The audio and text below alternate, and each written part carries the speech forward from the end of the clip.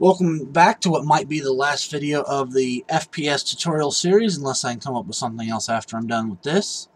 This one we're going to cover title screens. In the previous video, if you were watching that one, you may have noticed that when we created all of our level transitions and we were keeping all of our values, we had a variable that doesn't ever get reset for when we start a new game. So even in the simulations here, we hit play and we start off with whatever we crossed that last save marker with.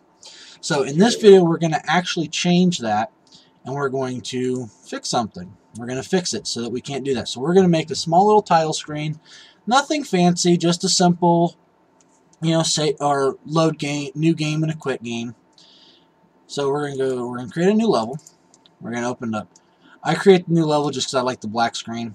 You can kind of do whatever you want in a way. So we're going to create that. We're going to create us a widget.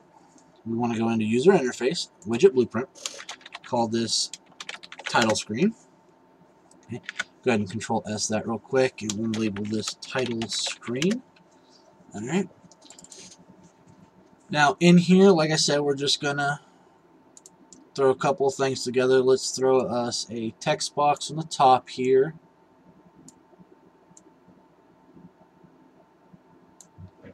And we'll anchor that to the top corner and 72.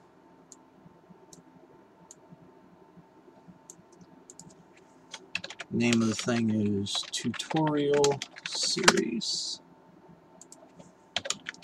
That's tutorial series. Just to kind of give it a name. And then we're going to drag out two buttons. Got two buttons. I want these buttons to be 300 by 60. Well, no, let's make them nice and big so we can see them. So 600 by 120. Okay. Put those in the center. Now I'm going to actually anchor these to the middle. 600, not 6,600 to 120. Drag it there into the center. Alright, it's not perfect. I mean, you can see by the thing there, but for the most part, it'll work for what we're doing. So we're going to drag a text block onto each one of these. Alright, we want it to be a little bigger, so I'm going to double the size. There we go. That looks good.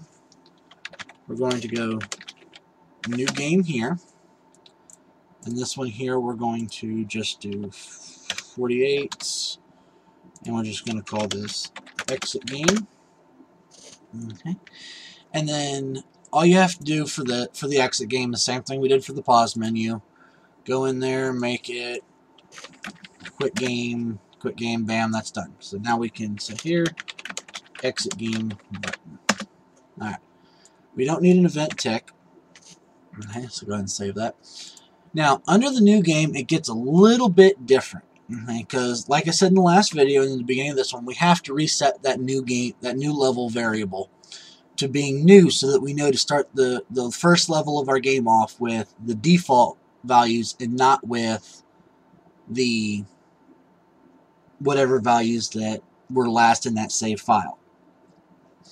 So we're going to open that up. Okay. First thing we want to do is when we click on it, we want to remove from parent. Okay. Now in some of the really earlier versions of Unreal, it's removed from viewport. But since, I want to say 4.5 maybe, I know at least in 4.6 and on, it's removed from parent. We then want to look and see if we have a save game. Because if we don't have a save game, then we don't have to worry about there being a new file. If we do have a save game, then we need to reset that variable. Or maybe not reset it, but just set it. So, if we do have one, we need to load game from slot, save _ 001. We need to cast 2. Right. Again, I like my variables. Okay. So now with that set up like that, we drag off of this and we do new level. We set new level. Alright. We're going to set new level to true. Right? And then we're going to save game. The reason we're casting a save game here is because I actually want to save that new level marker for the game to pick up when it loads up. So we do save underscore 001, because as soon as we start the new level, it's actually going to load whatever information is in that file, and it's going to run with it. So if we set it here, but we don't make it save it back into the file, then it's never going to know that we changed it. And then from there, we just drag off of the save game to slot. We type in open level. We want to open the first level, so it's going to be tut fps 001. We also want to connect the false straight to that open level. Because if we don't have a save game, well, we just want to go to the level. So open up the level for us. So compile, save. If you play it, but we have nothing. Okay, the reason for that is we forgot to add it to the viewport. So we have to create widget, make it the title screen. Owning player is get player controller. We want to add to viewport. I want to drag off the event begin play, and I want to set game to paused. I don't want anything in the background going off or anything like that. In fact, I actually don't need that, because I'm going to go here, and then I want to take input, and I want to set input mode to UI only, with the widget in focus being this widget and the target being the controller. And I also want to drag off of that and set show mouse cursor. And I want to show my mouse cursor. So we click on that. So now with that being that, we can compile. We hit play.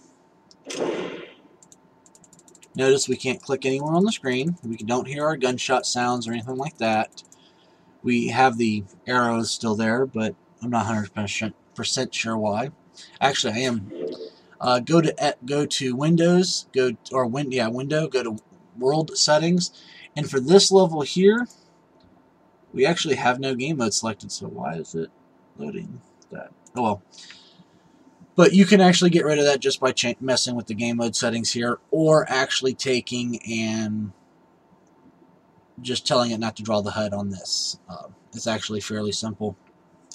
Me personally, I prefer to just have game mode none, and then set my game mode in the other levels. But for the sake of this video, we don't need to worry about that. We have the new game, we have exit game. We can click on our exit game, that works. We hit play again, we click new game. It freezes for a little bit because it's loading the level. We load the level. Notice how we have 15 out of 90 now. So if we walk through here, we reload for a little bit. Okay. We hit the first checkpoint. We are now 7 out of 70. We have full ammo, or full health. We're going to cross into the next level. We have 7 out of 70 still. I want to go ahead and exit. We play this again.